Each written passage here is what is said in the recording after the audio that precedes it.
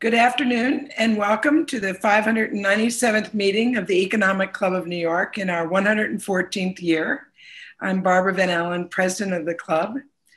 As many of you know, the Economic Club of New York is the nation's leading nonpartisan platform for discussions on economic, social, and political issues. And our mission today is as important today as ever. A special welcome to members of the ECNY 2021 class of fellows, a select group of very diverse next-gen business leaders, and welcome also to graduate students who have joined us from CUNY Graduate Center and the Rutgers University. I'd like to now introduce our special guest, Paul Offit. Paul is the director of the Vaccine Education Center at Children's Hospital of Philadelphia, as well as the Maurice R. Hilleman Professor of Vaccinology and a Professor of Pediatrics at the Perelman School of Medicine at the University of Pennsylvania.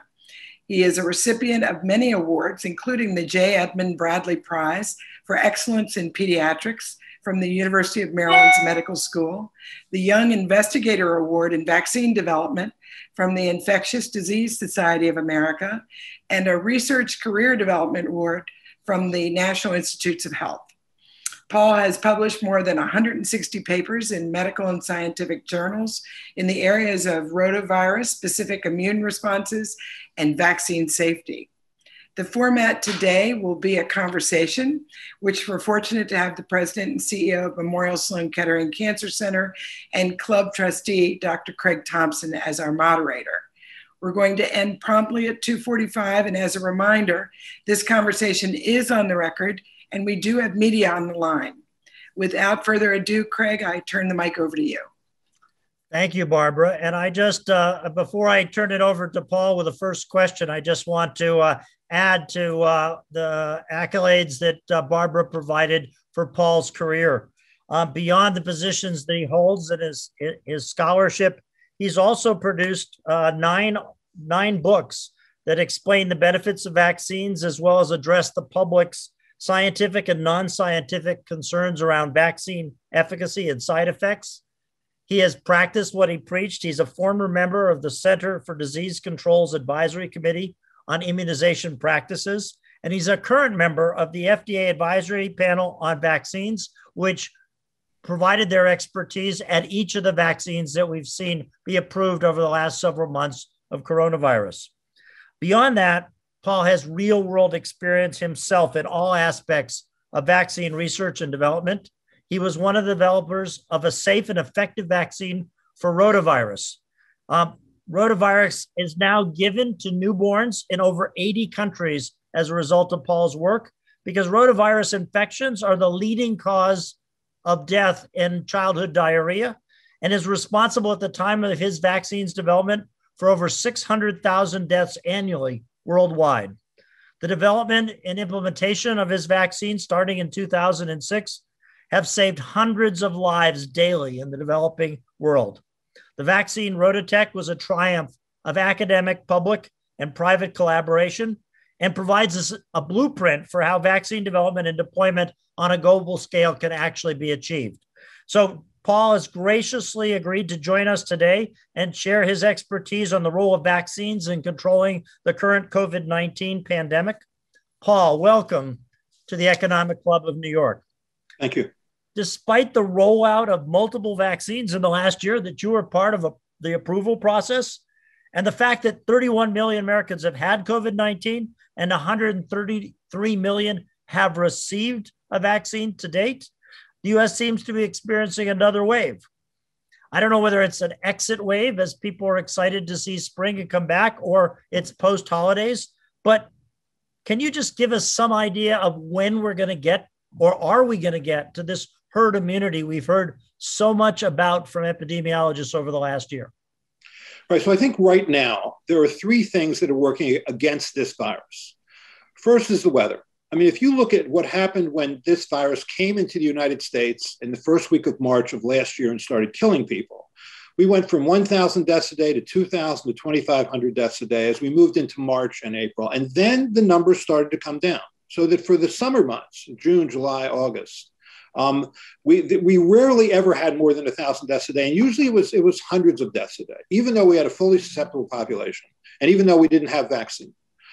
That's because this is at its heart a winter respiratory virus. It doesn't do as well in the summer months. It still can spread in the summer, which is true of other winter viruses like flu, just much less so. So I think that's what happened.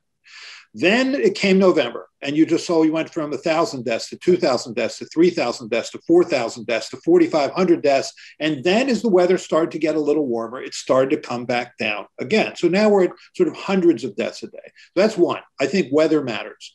Two is, I think what you had mentioned correctly, that roughly 31, 32 million people have been infected with this virus. But that's just people who've been tested and found to be infected. When they do antibody surveillance studies, which is a more accurate way of saying how many people have really been exposed to this virus, that number is probably off by a factor of 3. There's probably between 90 and 100 million people who've already been infected with this virus, which is like another 30% of the population.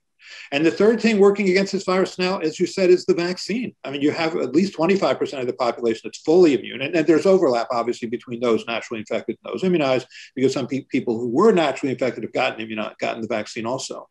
So I think we're probably at about 40% population immunity from vaccination or natural infection. By the summer, we will have enough vaccine for everybody. And what we need to get to, I think, is at least 80% population immunity to significantly slow the spread of this virus. And the way you're going to know whether or not we're successful is when November hits.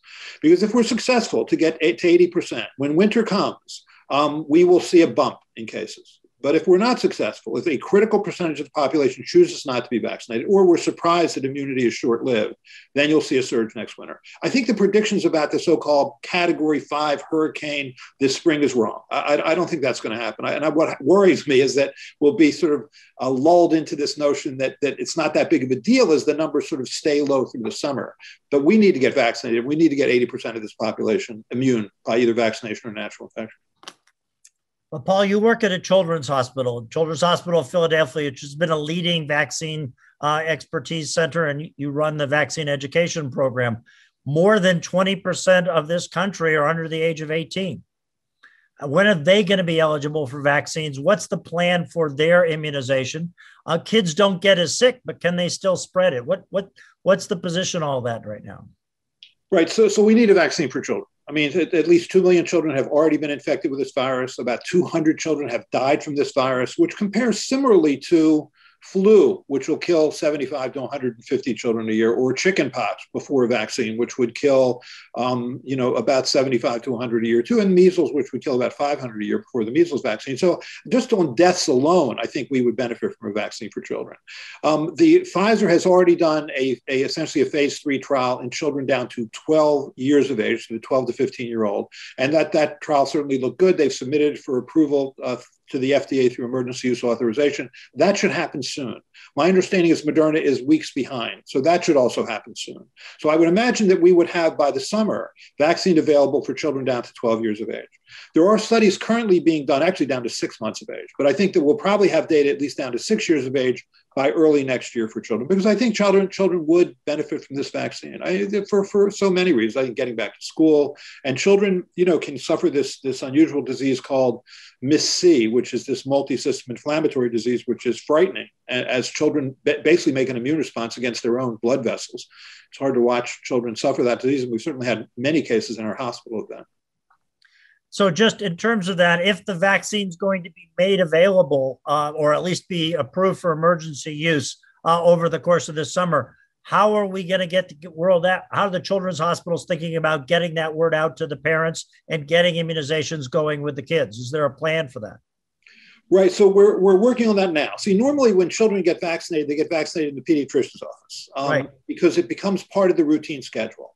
That's not going to be true with this vaccine. And the reason it's not going to become part of the routine schedule where you just plug it in to vaccines that children would get, say, at 4 to 6 years of age or 11 to 13 years of age, is that they're not doing concomitant use studies. In other words, they're not doing studies looking at what happens when you give this vaccine at the same time you're giving other vaccines. To make sure that you don't interfere with the safety or immunogenicity profile of existing vaccines and vice versa. So it's going to be a standalone vaccine. I think maybe in a couple of years, you would see concomitant use studies with the flu vaccine, but that I think is far off. And as far as I know, that hasn't started. started. So I think it's going to be a challenge as to how we administer this vaccine. But the other reason I think it can't be in the pediatrician's office is a vaccine like Pfizer vaccine, which has to be shipped and stored on dry ice, and then has like a refrigerator life of 5 days and is a multi-dose vial.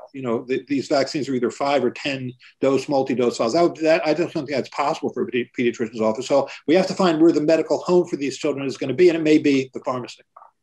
So what's your advice to parents who are looking forward to sending their kids back to school for all the important reasons we need to get kids back in school and the economy going, about how that's going to be accessed and what they should be prepared for in August and September? What are they looking at? Well, I do think that that we're going to do well over the next, say, 4 or 5 months or so. So I think people will feel better about this. And we're not helpless. I mean, you can still wear a mask. You can still physically distance as a way to avoid this infection, because I think that when September comes, not all children, certainly down to 6 years of age, are going to be vaccinated at all. So I think we're going to, but I don't think that means that we can't go back to school. I think we can go back to school. We just have to do it, carefully and thoughtfully. And you've thought a lot about this. We have close to 25%, if you believe the numbers that are circulating in the press right now, that are vaccine hesitant in all ages. What do you say to them about that, the importance of vaccination as we move forward? Yeah, this actually scares me more than the variants. I mean, there are two things that stand in the way of getting adequate population immunity. One is the variants, that this virus continues to mutate to the point that it is no longer neutralized by antibodies induced by natural infection or immunization. The second thing is this, what we euphemistically call, vaccine hesitancy, which I prefer to call vaccine denialism, because that's a little closer to what it is. I mean, I think you can divide people into two groups, those who are hesitant. One is the vaccine skeptic. Fair enough. You should be skeptical of anything you put into your body, including vaccines. If you asked me last September, would I get a COVID-19 vaccine? My answer would be, let me see the data. I don't know. Let me see the data. But now you have data on the 2 mRNA vaccines. You have a lot of data. You know that it's 95% effective. You know it's 95% effective against all manner of illness, mild, moderate, or severe disease. You know it is to some extent effective against asymptomatic infection, where you shed infectious virus. You know that it's effective in people over 65, as effective in people over 65. You know it's as effective in people who have a variety of comorbidities which put them at risk, like obesity or chronic lung disease or chronic heart disease. And you know that once that it was safe in tens of thousands of people before it was approved. Now you know it's safe in tens of millions of people. I think there have been more than 200 million doses of this vaccine that have been out there. This vaccine is safe. It's ridiculously effective. I don't know what people want. When the Vaccine Advisory Committee, we were told that we would accept a vaccine that was at least 50% effective. Last summer, Dr. Fauci predicted or hoped. He said he hoped that this vaccine could be 70% effective. It's 95% effective. It's been in more than 100 million people, and it's safe. At this point, if you're a skeptic, that skepticism should melt away. So now you're talking about the second group, who I would call the vaccine cynic. These are conspiracy theorists. They're denialists. They just don't believe the data. I just saw an interview on television where a woman said, I don't believe the data. So how do you convince that person? You don't. I mean, as Neil deGrasse Tyson says, if people reach a conclusion without using reason or logic is not going to talk them out of it. So now you're at plan B. And I think plan B is you compel them to do it either. And I think that's where the mandates will come in. And I think that's going to come from the private sector. That's not going to come from the public sector. You're already seeing it. You're seeing it in universities, for example, that say you can come back to school, but get vaccinated. Otherwise, it's still distance learning for you. So if we address the first group and some of their concerns, which are just the people that are truly hesitant or waiting for that data, one of the concerns they have is that this vaccine was rapidly developed in less than a year, and we don't know the long-term side effects. I hear it particularly from young people thinking about starting a family or having a family who want to know, this is a vaccine, the ones you just talked about contain nucleic acid. And they worry about whether they're going to pass it on to their kids, or it's going to damage their own DNA and affect their ability and damage their genes and affect their longevity.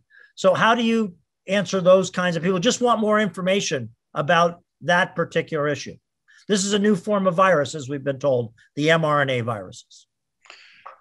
Right. So It's understandable. I mean, I worked on a vaccine, as you mentioned, at Children's Hospital Philadelphia. I was fortunate enough to be part of a team that created the strains that became the rotavirus vaccine Rototec. That was a 26-year effort. That's about average for what you expect for a vaccine. Here, you had a vaccine that was where you had that virus in hand and sequenced in January 2020.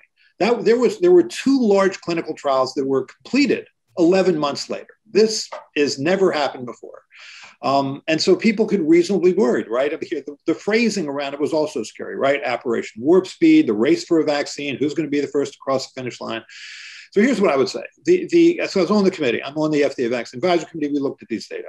Here's what's not different about this process, this EUA process, as compared to any typical licensed vaccine.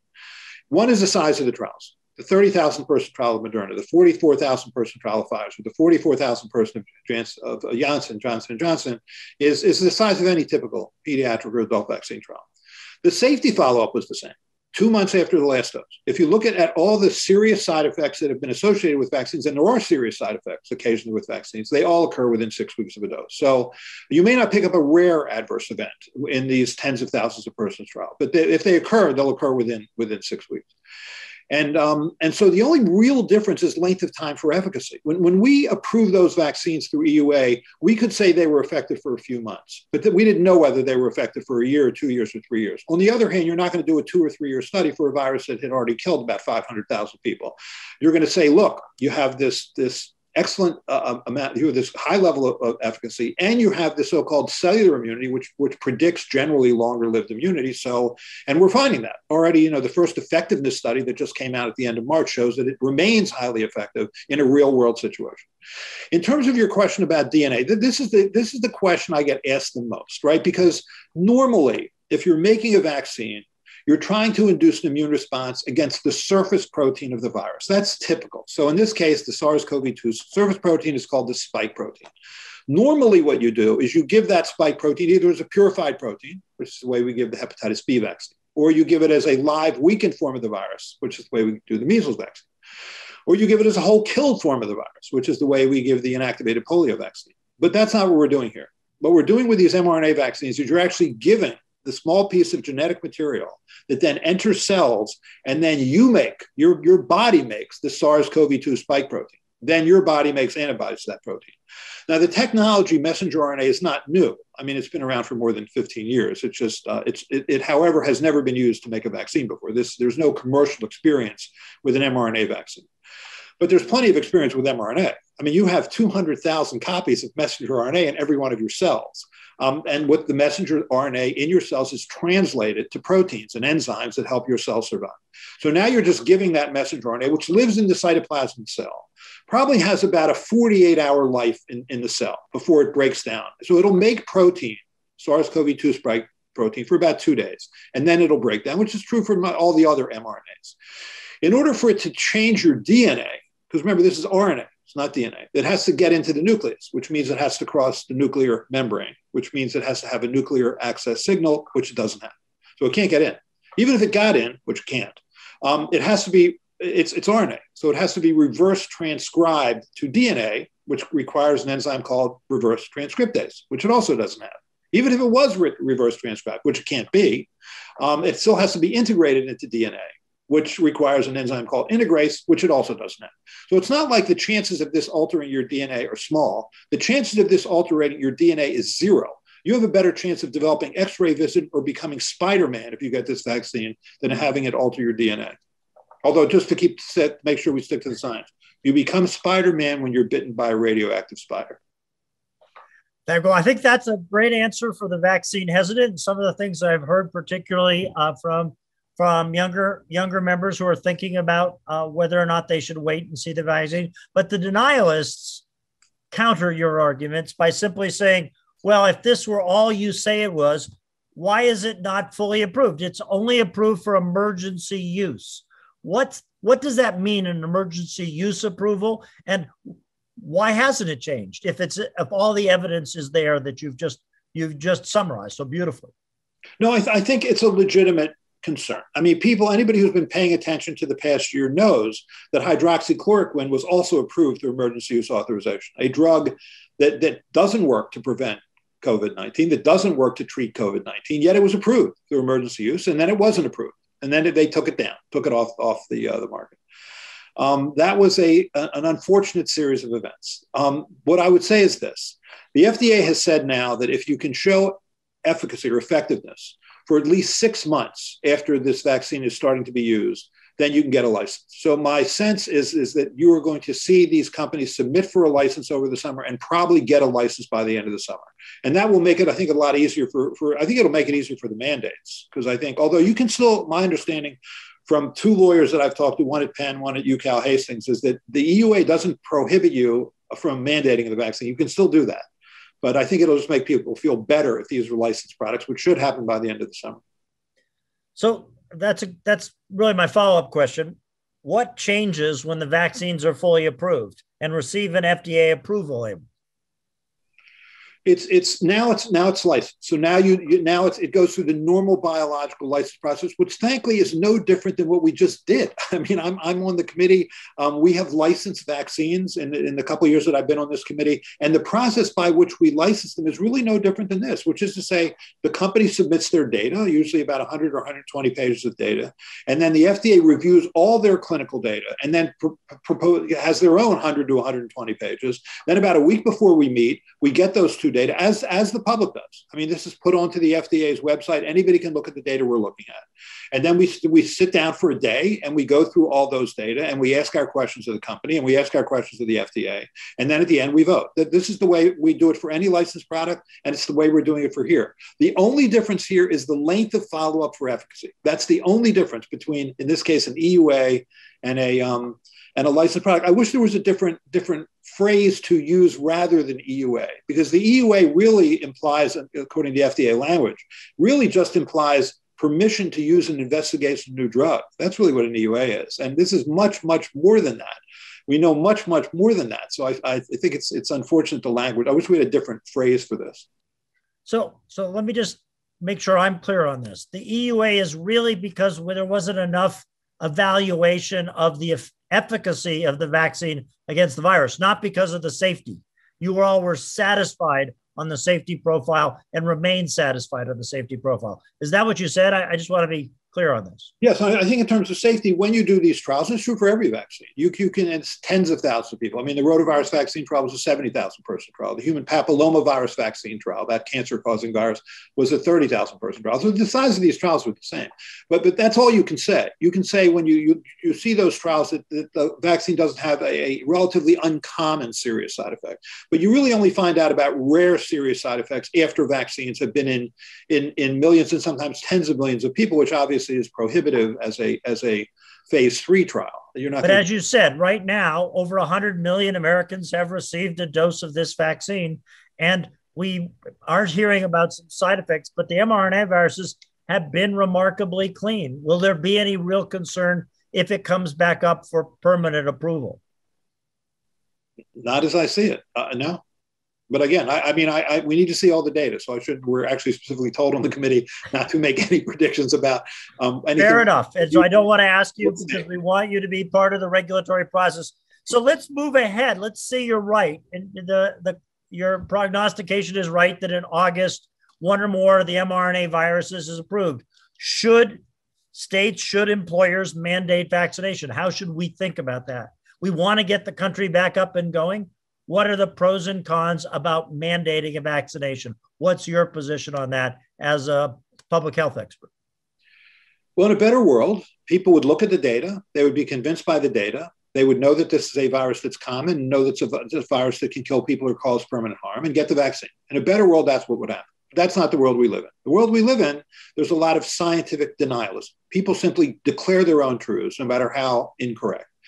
And then if because of that, there's a significant percentage of the population that isn't vaccinated that then allows this virus to continue to spread. And the worst thing about allowing it to continue to spread is it'll continue to make variants. That's why you have to stop the spread. That's why, when people say, what do you care what I do, you're vaccinated. Well, if you're not vaccinated, first there's a couple incorrect assumptions there. One is that all vaccines are that any vaccine is 100% effective, which is true of no vaccine. Secondly, it assumes that everyone can be vaccinated, which also isn't true. But if you're allowing the virus to continue to spread and variants to continue to be generated, that's a problem. So I think we need to make a decision, but I don't think it's going to happen at the government level, the state or federal level. I think that's all got to happen at the private level, and it's already happening. I mean, I work in a private hospital. We are seriously considering mandating the vaccine, which we do otherwise. We have a flu vaccine mandate at Children's Hospital. If you want to work in our hospital in any capacity, nurse, doctor, environmental services, dietary, if you walk in the room of a child in our hospital who is vulnerable, you have to get a flu vaccine. If you don't want to get a flu vaccine in our hospital, you have 2 weeks of unpaid leave to think about it. If you still don't want to get a flu vaccine, you're fired. That's your responsibility working in a hospital because you've chosen to work around a vulnerable population of hospitalized children. I feel the same way about society. I mean, there are a lot of people in this country, probably about 500,000, who can't be vaccinated because of their chronic disease, because their chemotherapy, whatever, because they're too young. I mean, there's a lot of reasons why people don't or can't get vaccinated. Do you have a responsibility to them? Do you have a responsibility for the person you come in contact? Is it your right to catch and transmit a potentially fatal infection? No. And I would like to think we will stand up for that, as states have. I mean, it used to be there were only 2 states that had only medical exemptions, Mississippi and West Virginia. I mean, the answer to the question, what state has the highest rate of vaccines in the United States? Mississippi. Not one you would necessarily pick. I mean, not a state that's known for its public health achievements. But they only have medical exemptions to vaccination. Now there's 3 more states that have joined that because people got tired of these measles epidemics, New York being one of them. That 5 children are in the intensive care unit a couple of years ago at NYU Langone with measles is just pathetic. I mean, there's so much we don't know in medicine. There's so much we can't do in medicine. This we know. The germ theory is not just a theory. Specific germs can cause specific diseases, and we can prevent those diseases with a vaccine. And it is not a parent's right to put their child in harm's way unnecessarily. It's not. That's what the 14th Amendment is all about, I think.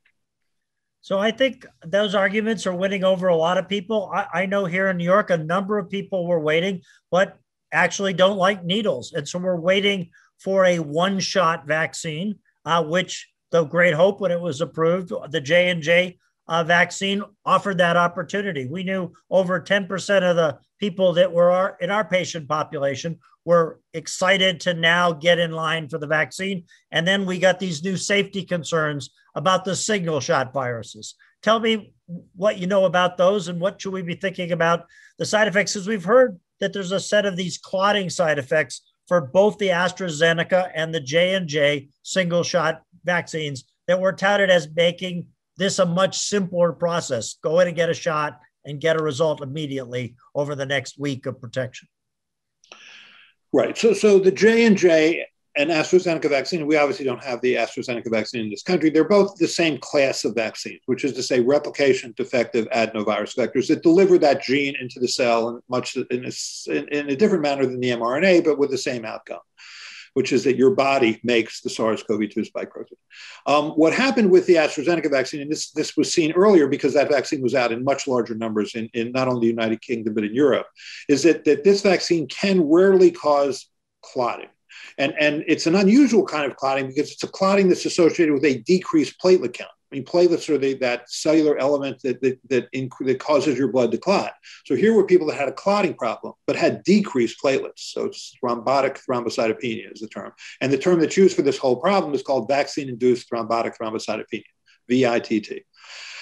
In terms of the serious clots, like a clot that can occur in your brain, what was found in the UK and in Europe was it occurred at about 1 per 250,000 people.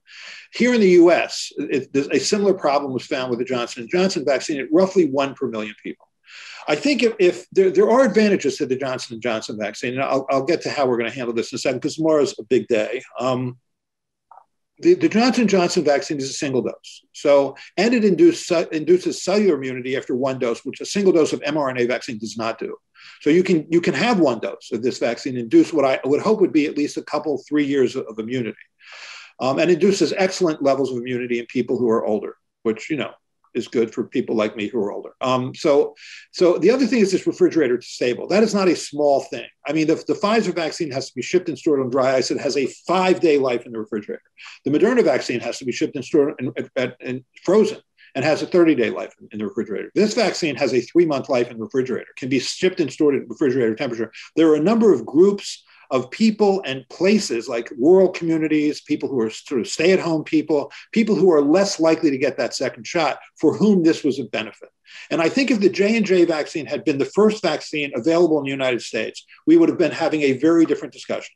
The discussion would have been, this is a rare but likely real side effect of this vaccine. Here's how you treat it.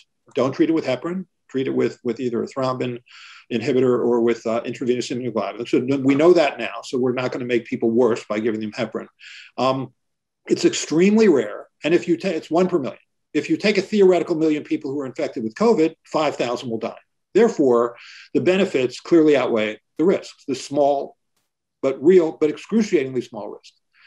That would have been the discussion, but it wasn't the first vaccine. It was the third vaccine, and the other 2 vaccines, the mRNA vaccines, don't do this. So now what do you do? And I think what the FDA and CDC initially did was they said, pause. And I'm still not sure what pause means exactly, but that's what they said, pause. And then the ACI, Advisory Committee for Immunization Practices, to the CDC last Wednesday was going to then give us a path forward, which they didn't do. They just continued the pause while they wanted to gather more data. Although I'm not sure what more you're going to learn. This is still going to be a very rare phenomenon. So I wish they'd given us direction then. I think they will be giving us direction tomorrow. And I think that direction will be either use this vaccine, but explain to people what the risks are. I mean, trust the American people to understand the concept of relative risk. The second possibility, and I don't think this is going to happen, but we'll see, is they may make an age-specific recommendation. Because for the most part, at least so far, this problem of blood clotting in a vein in the brain is generally people less than 50, and often much younger than that, and often there seems to be a predominance of women. So they'll say, let's say, just give it to people over 50, which is what some European countries have done. The European Medicines Agency has basically left it up to countries in Europe to decide what they want to do, some of which just give it anyway, others have an age restriction or gender restriction.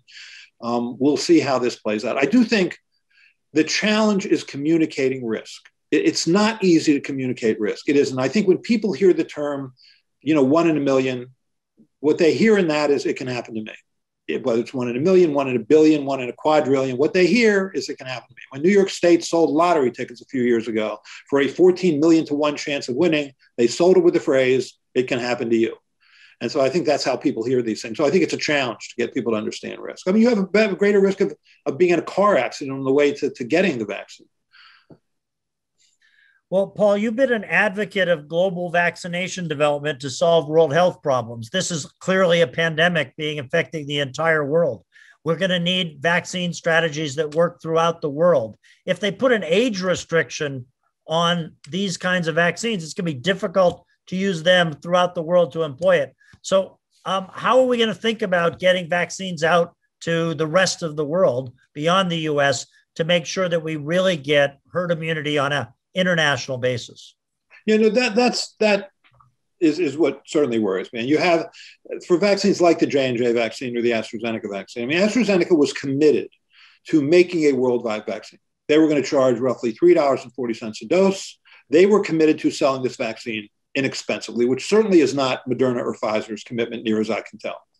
You have 194 countries in this world. I think something like almost 100 of them still haven't given a single dose of vaccine.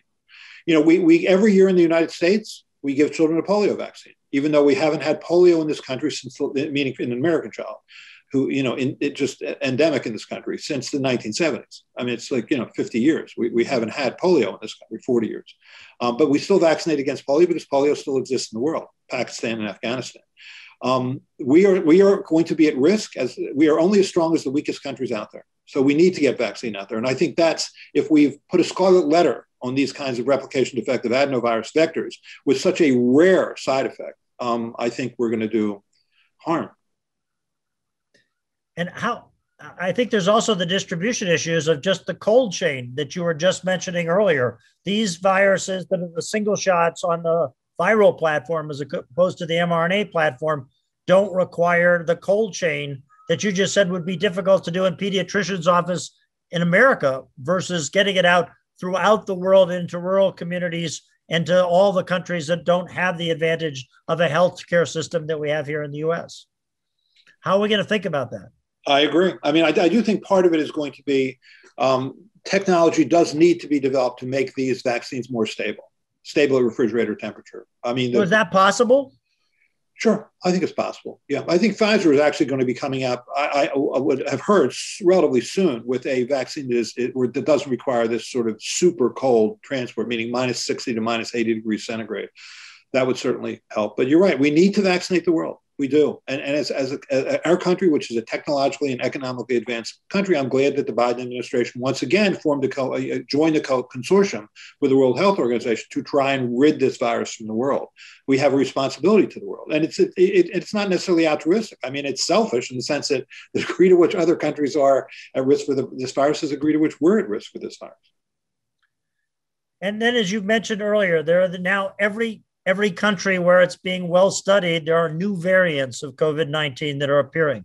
What does that mean for the existing vaccines? Are we going to need boosters? Are we going to need additional vaccines developed? What's that process going to be like?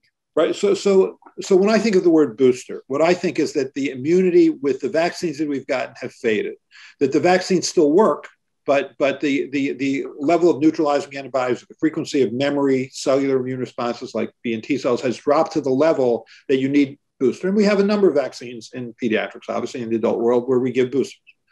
So that's one reason to get a booster. We'll find out. I think over the next year or two, we're going to find out how long immunity lasts. Regarding the variants, I should probably take a step back. The virus that started in Wuhan is really not the virus that left China. The virus that left China was the first variant. It was a more contagious form of that Wuhan virus. It was called D614G. And that's really the vaccine. The vaccines are really all designed to protect against that variant. That's the variant that swept across Europe. That's the variant that swept across this country. That's the variant that killed more than 500,000 people. So all the vaccines are made to protect that. Now, there are variants like the B.1.1.7 variant that are fully susceptible to the vaccine that we've given people. So even though it's more contagious virus, that UK variant is susceptible to immunity. So that's good. But there are other variants like the South African variant, the Brazilian variant, one of the New York variants, California variant, that are less susceptible to immunity induced by natural infection or immunization. Nonetheless, they're still susceptible enough to prevent severe critical disease, meaning to keep you out of the hospital, to keep you out of the ICU, and to keep you out of the morgue. That's good. So that line hasn't been crossed yet. When that line is crossed, where despite natural infection, or despite immunization, you still are hospitalized or killed by a variant strain that is dramatically different and now has escaped recognition by your immune response, then you're talking about a second generation vaccine. That's not really a booster. That's a different vaccine that you're trying to get out there. Well, I'd have to go through the same regulatory process. For example, we get a new flu vaccine every year. Flu changes all the time in the way that you're talking about, and we don't go through the same regulatory process. Will there be a shortened regulatory process, or are we going to have to go through that year mad dash of developing this new vaccine that might be needed? Yeah, I mean, I would imagine the variants would not be common enough that would enable you to do a kind of phase 3 trial. I mean, we don't do phase 3 trials, for example, for meningococcal vaccines. You know, the meningococcus is the bacteria that causes meningitis because we have maybe 300 cases a year in the United States. So we base that on immune responses. Are we inducing an immune response that's protective? I think that's what would happen here. I don't see it as being a typical phase 3 trial. Great. Well, Paul, we're coming to the end of this time. I want to take the opportunity to ask you some questions because I've got one of the world's vaccine experts here. You've been a leading voice, Paul, in addressing the anti-vaxxer movement. And if the audiences are interested, I urge them to read any of the books that you have written on these issues. But I would like to ask you about one area of general concern at the end of this interview. And that seems that you're advocating, as we've heard throughout this fireside chat, that every year there are going to be new vaccines, and we're going to be urged to take them to solve some of the world's health problems. But that's got parents concerned. Is there an end to how many vaccines we can take? Is there a limit to how many vaccines we can or should take in any period of time or in our lifetime? What are the thoughts about that? Right. So as long as there are viruses or bacteria that that cause children to suffer or be hospitalized or die. And as long as we can make vaccines that fit into the schedule and are safe and effective, as long as we can prevent those infections safely and effectively, then we should prevent them. I mean, certainly the roughly 14 different diseases that we prevent in the first few years of life, or the 3 additional diseases we prevent in adolescence, are a drop in the ocean of what children typically encounter and manage all the time. I mean, you have more than 100 different rhinovirus serotypes. You have more than 90 different adenovirus serotypes. There's a lot of viruses out there. I mean, even if we take care of the ones that we're currently taking care of, there's still plenty of things that infect children out there. So we're not, I think as long as we can make them safely and effectively, we should do it. We're certainly not overwhelming their immune system. That's not going to happen. So that's not a concern. So I want to take you back to an example that you just gave us, which is the concern that once we start this vaccination, we never stop. You mentioned polio. Many people on this call remember when they got their first polio shot. We haven't had a case of polio in 30 years in the United States, over 30 years. And yet we still vaccinate every kid with polio every year. And you just argued that we still do that. But I want people to know that you don't always advocate for continued vaccines as we wipe out the world's pathogens. You advocated 20 years ago at the height of bioterrorism that we shouldn't reinstigate smallpox vaccinations. How did you come to that conclusion, and how should we think about that? Right. So I was a voting member of the Advisory Committee for Immunization Practice when there was a fear by the George W. Bush White House that smallpox would be used as a weapon of bioterror. We were on the verge of attacking Iraq, and they were worried that would be either a rogue nation or group would attack us with smallpox. So they wanted us to recommend the smallpox vaccine for frontline responders. You know, people, EMT people who work in emergency departments, et cetera. I thought that was a bad idea for a number of reasons. One, we haven't had smallpox in this country, you know, since for decades. And so we hadn't had a case of smallpox in this country for a long time. Also, I think the 1970s. I think the last case of smallpox in the world was like, well, in any case, for decades. Secondly, smallpox is actually a vaccine can be given post-exposure. It still works post-exposure. So even if you're exposed to the virus, you still can get an effective vaccine. 3, it's really spread by large droplet, not small droplet. So you need to be within 5 feet of somebody who is evidently infected with smallpox. There's no such thing as asymptomatic smallpox. If you have smallpox, you have blisters on your face. It's the blisters that break in your mouth that form this aerosol that causes you to get smallpox. So you would know. And then fourthly, that is not that vaccine has some a challenging side effect profile. That's the nicest way I can say that. I mean, it can cause pretty significant illness, including myocarditis, which is inflammation of the heart, pericarditis, which is inflammation of the tissue that surrounds the heart. Smallpox vaccine was made when we were talking about this in early 2000 with all the technology that was available in 1796. So we can make a better smallpox vaccine. We just didn't make it. So I voted against that. I was, as it turns out, the only one who voted against that. I think the lesson that I learned in all that is look up when you vote, just so you can see, whether you're the only person that did this. I mean, as it ended up, I ended up being on 60 Minutes with Dan Rather, like under these sort of lights that made me sweat, and I actually started to feel sorry for Richard Nixon after a while. I mean, so you got to be careful, I think, when you make this. But I do think that was the right thing. It was a very short-lived program. About 40,000 people got that vaccine. There were deaths associated with that vaccine. I think we shouldn't have gone. Thank you for pointing out that there are times we do have to evaluate the risk and benefit relative to the disease it causes. We really want to thank you for sharing your passion and your expertise and devoting your time and efforts to infectious disease research and vaccine development. I just want to ask one last human interest question before I turn it over to Barbara. You grew up in Baltimore. You were the first in your family to go into medicine. You went to medical school at the University of Maryland, Baltimore. You then took clinical training as a pediatrician. How did you end up being one of the world's experts in vaccinology? What chose you to go in this route with this career that you had? Well, when I went to Children's Hospital of Philadelphia, I was fortunate enough to have as our division chief a man named Stan Plotkin, who was the inventor of the rubella vaccine. The vaccine that prevented the 20,000 cases of birth defects every year. I mean, he was a significant contributor to the rabies vaccine. We all worked together on the rotavirus vaccine. I was just lucky. And also, I became very good friends with, when Merck took up our vaccine and wanted to make it, with a guy named Maurice Hilleman, who was the father of modern vaccines. He did the primary research and development of 9 of the 14 vaccines we currently give to infants and young children. So I was just lucky. I mean, I was around people who just knew this and were good at it. I was just in the right place at the right time. Well, Paul, thank you on behalf of all of us that have been listening for carrying on in that tradition. I should point out you are the Hillerman Professor at the University of Pennsylvania and Children's Hospital of Philadelphia, and recognition for your contributions. Thank you for taking time with us, and I turn it back over to Barbara. Thank you so much, both of you, Paul and Craig. What an amazing conversation, terrific insights, and we really appreciate it. We know you could both be in a lot of different places at this moment, so thank you for sharing a little bit of your time this afternoon. I'm pleased to report that we have many great speakers coming up, and as always, we encourage you to invite guests.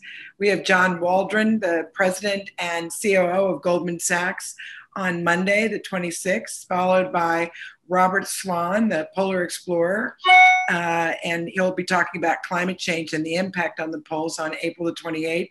We have Ben Heck, the president and CEO of Living Cities, on the 29th. Dambisa Moyo, the co-principal of Varacha Investments and author, speaking on her new book, May 4th.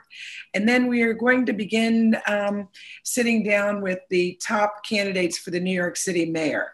And we've gotten confirmations from Eric Adams for May the 6th and Ray McGuire May the 10th. So stay tuned for more announcements on that. We also have Henry Louis Gates, the popular PBS series host and historian, Alphonse Fletcher, university professor and director of the Hutchins Center for African and African American Research at Harvard University on May the 11th. So we have many more to come. If you're interested in membership, by the way, do let us know.